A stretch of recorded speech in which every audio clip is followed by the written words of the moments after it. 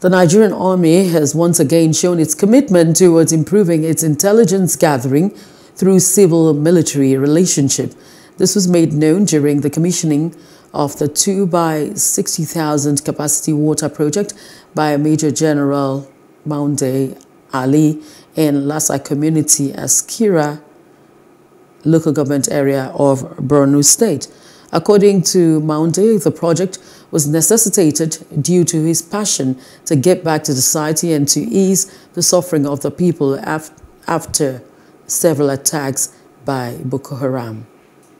Lassa is located on the border between Borno and Adamawa State with over 20,000 population. It is just a few kilometers away from the dreaded Sambisa forest, which is why the community has witnessed so many attacks by the insurgency. With normalcy being restored in the area due to efforts of the military, the big challenge remains the lack of potable drinking water. The people walk 6 to 7 kilometers to access the river, which is the only source of water. Head of Civil Military Affairs, who also doubles as a representative of the Chief of Army Staff, says the project is part of fulfilling the vision of the Nigerian Army. He thanked the Commander-in-Chief, President Muhammadu Buhari, for his support to the military for them to perform their duties of defending the nation.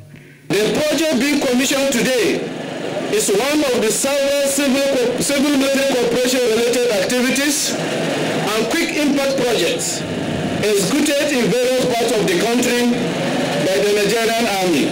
Distinguished guests, members of the press, ladies and gentlemen, at this juncture, I want to thank the President Commander-in-Chief of the Armed Forces of the Federal Republic of Nigeria, Muhammadu Buhari, Grand Commander of the Federal Republic, for his continuous support to the Nigerian Army and for providing the conducive environment necessary for us to carry our constitutional mandate.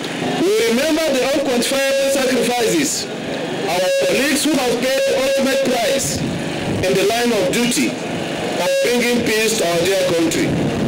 I'm a victim of kidney stone issue because most people in Lassa have lost my cousin because of lack of kidney stone. So I thought the best thing I can give my people is to empower them with this program. From here to where we commissioned it is about 1.8. On the other side too, from where we sourced it to where it will supply along Michika side is about 3 kilometers. Then we reticulated it around the community, handed it over to the state government as part of the civil military cooperation project of the Nigerian Army to Borno state government. The community have handed it over to them too, that they should take it as their personal property.